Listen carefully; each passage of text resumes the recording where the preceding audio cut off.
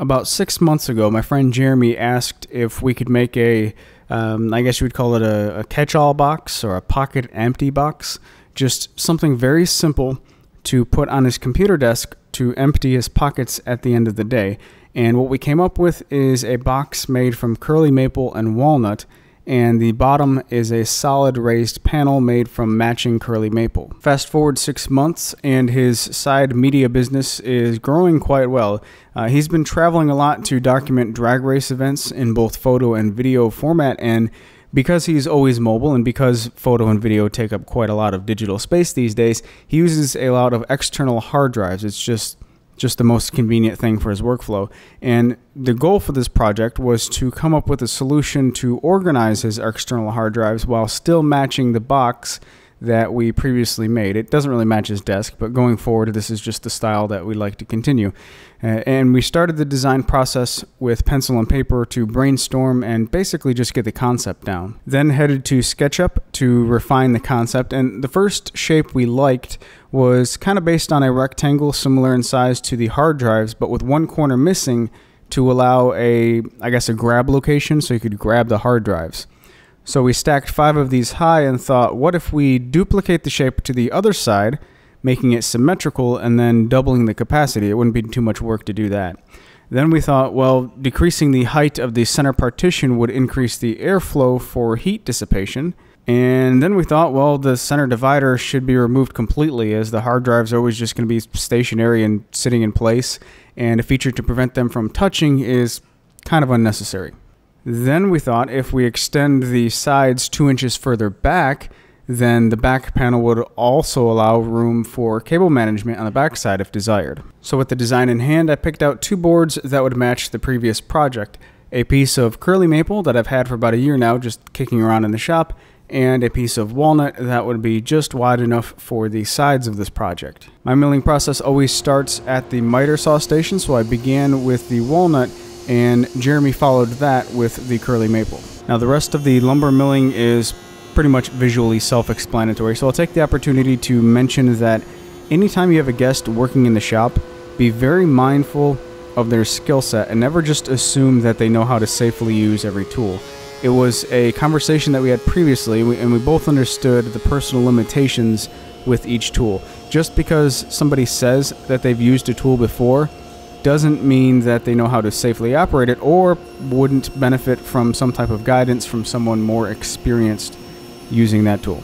Bottom line, just be safe anytime you have anybody else in the shop using your tools. So once all the parts were sized, we did a quick mock-up, just holding the pieces in place to get a glance at how it would look in the end, because sometimes when you do this, you notice something that you may want to change. In this case, everything looked okay, so we set up the dado stack in the table saw and made a couple test passes to dial in the width to match our material. Then cut all of the rabbets and dados, and there was 7 rabbets and dados total on each sideboard, which meant there were 14 in total.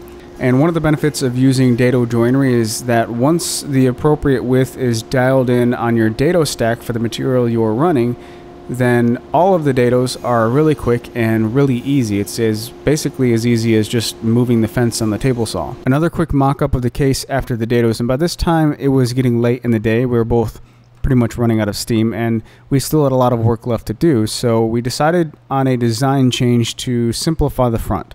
Instead of a multiple curve type front, we thought a single curve on the front would have the same functionality of exposing one of the hard drive corners while still breaking up the rigid rectangle look. After determining and drawing an appropriate radius on the front of the top board, I taped together all of the pieces and followed the line at the bandsaw to cut them all out at the same time, and then used a spoke shave to clean all of the cut faces. Jeremy's a bit of a perfectionist and does automotive bodywork for a living, so he wanted to take it a step further with the sanding. So he sanded and sanded and sanded and sanded and sanded. To allow the wires to pass through the backside, we drilled 1-inch diameter holes a little bit below center of each of the drive bays, and having them a little bit below center allows the cord to be pushed through the back while sliding on the shelf, which makes it a little bit easier to manage rather than trying to elevate the cord to pass through a hole if that hole was centered vertically in the drive bay opening. Before assembly, we added a slight round over to the front edges of all of the parts and then glued everything together. And you know, it's been quite a while since I've made a project utilizing dados and rabbets as the main joinery, and it was just so refreshing when you go to assemble something and everything just clicks together. It's kind of like using Legos. It just reminds me of building with Legos, other than the fact that, you know, you still have to use clamps. Once the glue had dried, I did a final surface prep, including flushing up all of the rear faces with a block plane, and then we finally finished it off with a couple coats of shellac. And man, curly maple and walnut just looks so killer together. It's fantastic. This was one of those pieces I got done and I was just kind of, I kind of didn't want to let it go. It just looks so good. The last thing we did was buff out the finish with some steel wool to even everything out, and then added some furniture wax to bring it to a shine that Jeremy wanted, as he was going to take this project home with him. So I recently asked all of my email subscribers if there was any interest in a set of plans for this, and just as I suspected, there was very little interest in a dedicated set of plans. So I did not take the time to make a full set of plans for this. However, if you are interested in the SketchUp file I used to design this project, you can download it for free on my website and, you know, stretch it as needed or modify it as needed to maybe make it into a paper divider or anything else, really. It's just a really universal, simple design that can be modified as needed. And speaking of my email, be sure to swing by my website and sign up for my email newsletters. I have that set up so that you only get notified of the stuff that you are actually interested in. Plus, I like to throw in coupons and extra stuff like that here and there. But I think that wraps up this one. So hopefully you're able to get some ideas from this. And you guys take care. Have a great day, and I'll talk to you next time.